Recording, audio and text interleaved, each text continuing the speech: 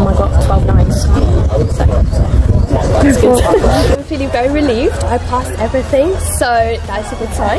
Yeah, I'm very happy. I've managed to achieve a grade 9 in 2 of my A-level subjects, as being art and English literature. So I'm over the moon about those. Today I got 9s in all my subjects except 2 in geography and English literature, which were 8s. So I'm very pleased with. I'm feeling really good. There was a little bit of a ramp up that I know everyone was feeling, but when I came and opened them, I was so relieved and happy with everything. So yeah, really good. Pretty happy. I mean, some of them went really well. Some of them were just fine.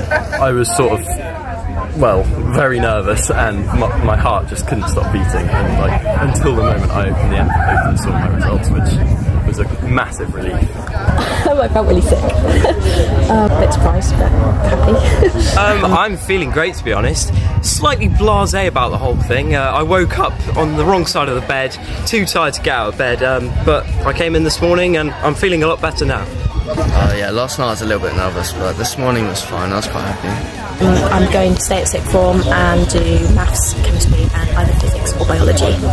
I'm staying at Shebia for philosophy, music and drama, so I'm really excited. Yeah, I'm going to do business, economics and English literature. In September I'm planning on coming back here for sixth form, and I'm doing 4 A-levels. I'm doing maths, physics, computer science and further. In September I'm coming back to Sheb for sixth form and I'm going to be doing English literature, drama, music or art. So yeah, really excited.